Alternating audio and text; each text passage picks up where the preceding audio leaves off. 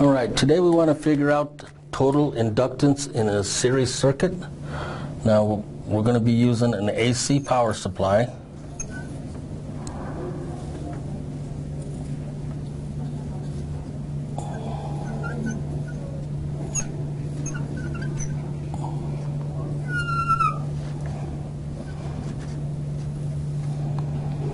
And our AC source is 120 volts with the frequency of 60 hertz. Okay, we have L1, put this over here, L1, L2, and L3. L1 is 0.8 henries, L2 is 0.4 henries, and L3 is 0.3 henries. Okay, for L total, we treat this similar to an resistive type circuit in series. So basically for a total inductance, we're going to just have L1 plus L2 plus L3. So in this situation, we have 0.8 henries plus 0.4 henries plus 0.3 henries. And that'll give us a L total of 1.5 henries. Now that we have our total inductance, now we can find our inductive reactance.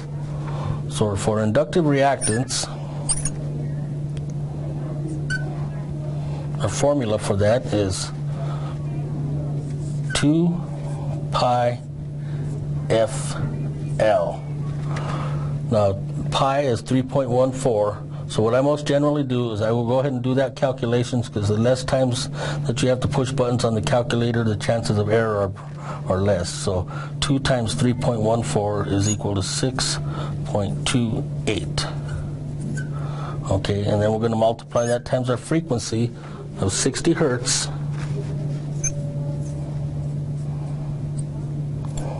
And times our inductance of 1.5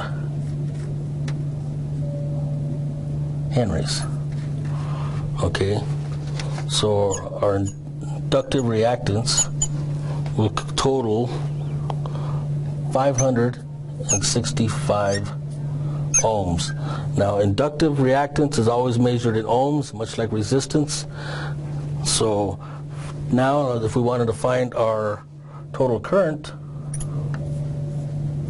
so current, we're going to use simply Ohm's law again, which is our E total divided by, instead of R total, we're going to be using our inductive reactance total.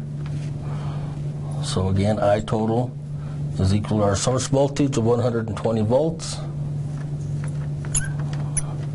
and our inductive reactance of 565 ohms.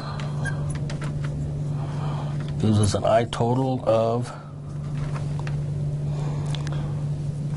0.212 amps. Now since this is a decimal equivalent, we want to change that over. So we're going to move it 3 decimal places to the right, which would be 212, and that's going to make that milli amps.